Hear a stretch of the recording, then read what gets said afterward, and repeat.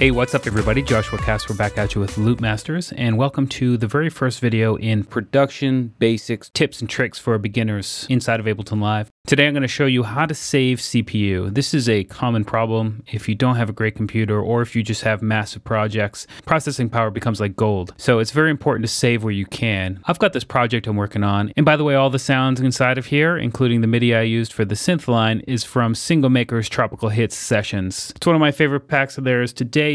I'll leave a link to it in the video description if you want to check it out. So this is the track I'm working on.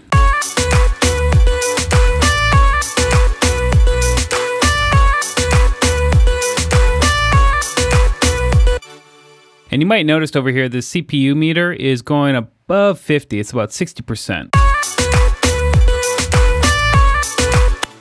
So let's go between 50 and 64%, and I only have 4 tracks, and the bulk of it's coming from Serum. And not only that, but before I jump into the main CPU saver I'm about to show you, if you check out my reverb, I'm using Ableton Live's reverb, you'll see that there's a global quality, and it's on high right now. This is quite a drain on CPU as well. If I go ahead and put it on eco, let's see how high we're hitting on the CPU now.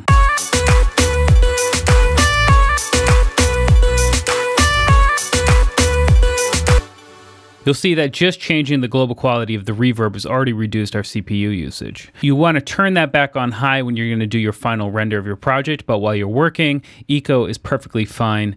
There's no reason to have it on high while you're working inside your project. However, the bulk of the CPU is being used by Serum right here because I've got a really complex patch and it's just eating so much CPU that we need to do something about it. And just one other tip before we jump into there, the spectrum analyzer down here that you see behind the EQ actually takes up CPU as well. And to turn that off, you just got to click this right here. So if you look right here, let's check out the CPU meter again. So we're kissing 60, 61, but if I turn this off, let's see what happens.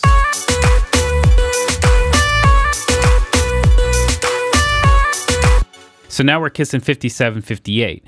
So reducing the global quality here on the reverb and turning off that spectrum analyzer behind the EQ has already reduced our CPU. But the bulk of it's going to happen when I right click and freeze this track. Now what this does is renders whatever channel you're freezing to audio. It's going to save my patch, it's going to save my EQ, it's going to save my reverb, but it's essentially going to hard bake everything into an audio file.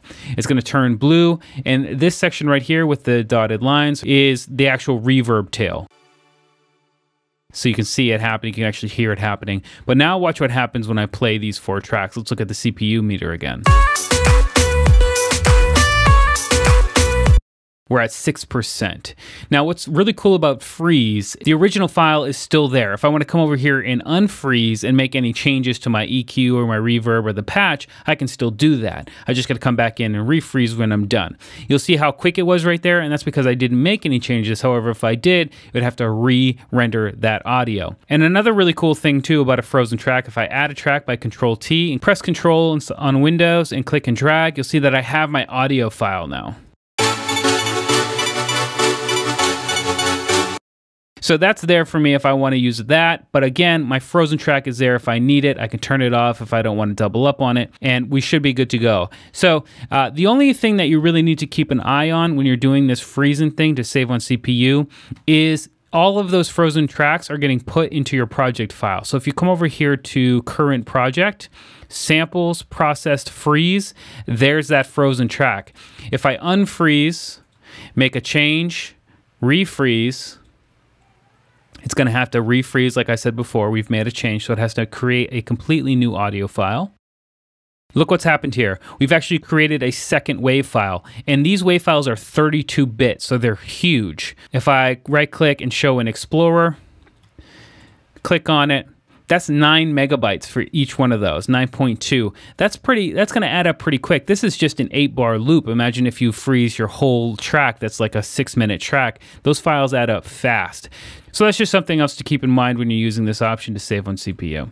Anyway, I hope you learned something. We're going to be doing more of these tips coming up. If you have any questions about how something's done inside of Ableton Live or any of your favorite synthesizers, just let me know and I'll try to make a video for you.